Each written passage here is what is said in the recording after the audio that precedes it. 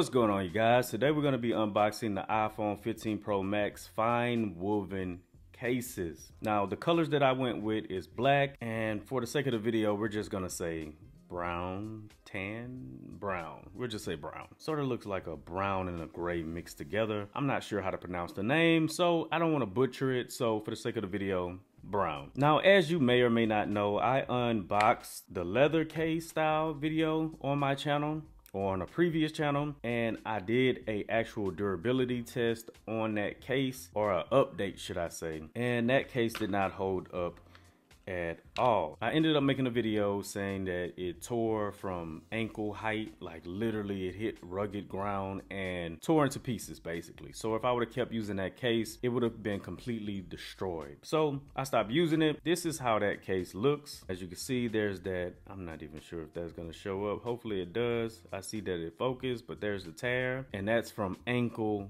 height. But Apple cares about the environment now, so these should be better cases. So the case has this weird suede feel, and I apologize in advance. I don't have the iPhone 15 Pro Max yet. It didn't come in, but I did want to show the cases in a separate video. That way when the phone actually comes in and I do that unboxing, I already have the cases unboxed and don't have to add that to the video. It does feel okay. I think if I drop this bad boy, fine woven probably will unravel. It does feel like a case that I once had before, and that case didn't hold up because this portion was this material right here, and this plastic eventually warped out. Although this case right here doesn't have the durability, it's all one piece, so you don't have to worry about it expanding or anything away from itself. It's just one piece. But hopefully I can avoid dropping my phone altogether, but this is what we're stuck with. All right, so to give you an idea what that brown looks like, I know it's not brown, you guys, but yeah, I don't feel like struggling with the name, so it's brown today. All right, here goes the brown. Man, these do look like high quality Apple products. This looks exactly like something Apple would make. This is nice, yo. Got the MagSafe ring right here.